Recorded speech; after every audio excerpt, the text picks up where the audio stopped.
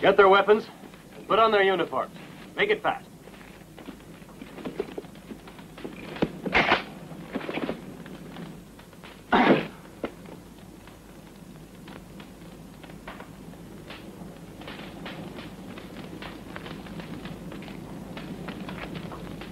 All right. On your feet. Hands overhead, against the wall.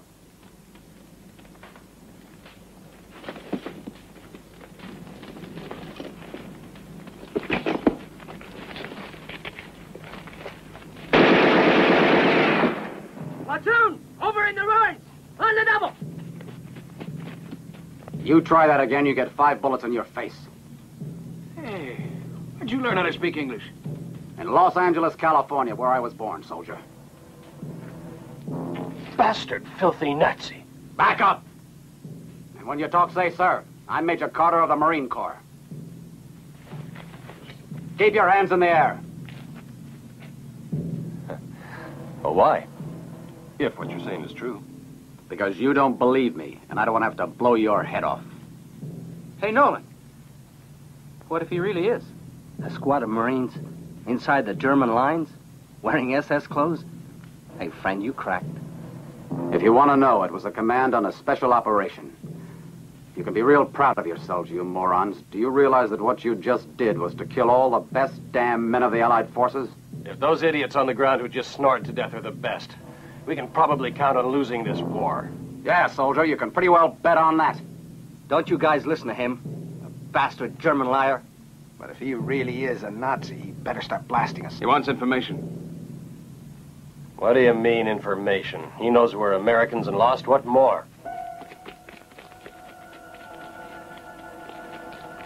Patrol! In here!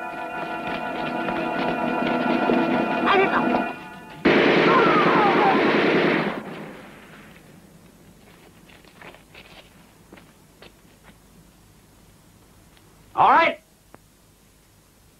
Sergeant, line up your men. Platoon, 10, hit!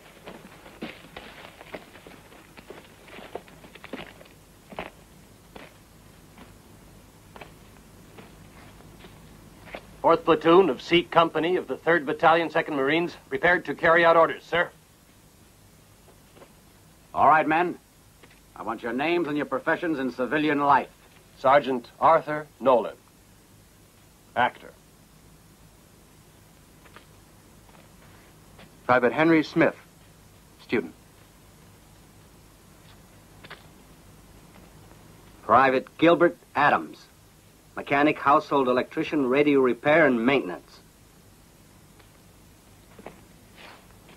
Sergeant Geronimo Lightcloud. I'm a lawyer. Indian? Cheyenne, sir. Private Thomas Nichols, boxer, sir. Kid Nichols? Yes, sir. I saw you fight Olson. If it weren't for the war, you'd be the champion. I appreciate that, sir. Corporal John Terrence. I was breaking in ponies, sir.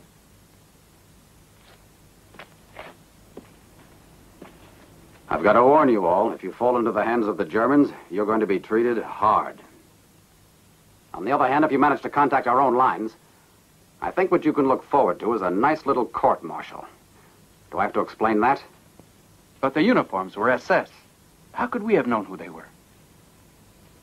I think I can give you a way to find out, even though you don't deserve it. If it's what I'm thinking, I'm sure we don't deserve it, sir. I must say I don't care for wisecrackers, Sergeant. I'm sorry, sir. If I'd known about that, I would have enlisted in the Air Force. Our mission is of vital importance, so now you will have to risk your lives in place of the men that you killed. I better warn you right now, men. There's 1 chance in 1,000 of getting out alive. If you don't accept, there isn't even that one. Will anybody have any objections? We weren't trained for this type of work, sir.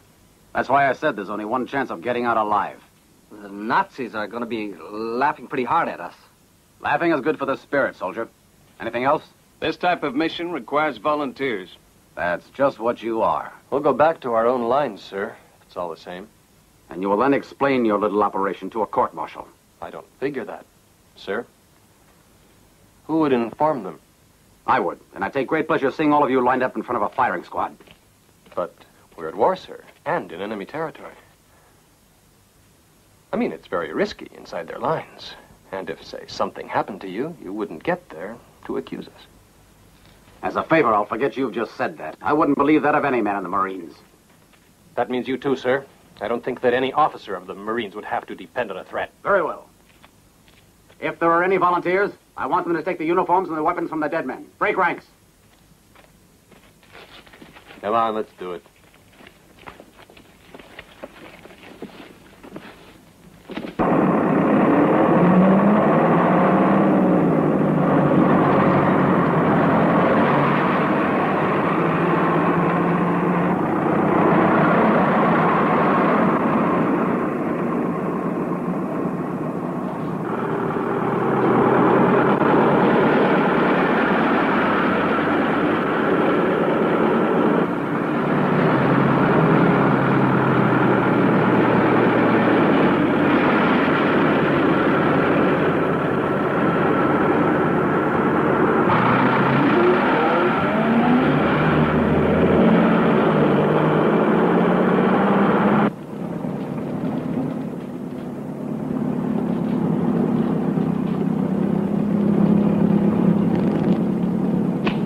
I'm sorry to have to do this to you, but you're the only one who doesn't speak German, Cheyenne. People are to believe that you're really a prisoner. I'm gonna have to hit you a little bit.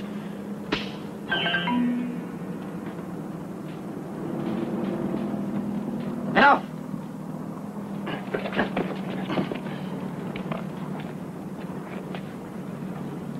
We are not here to play games.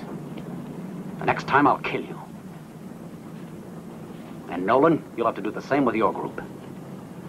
Our lives are of no importance if they obstruct this mission. Not even yours, sir. Right. Well then, who's gonna let me know if I'm supposed to kill you? Of course I mean when necessary. Don't worry, I'll wink.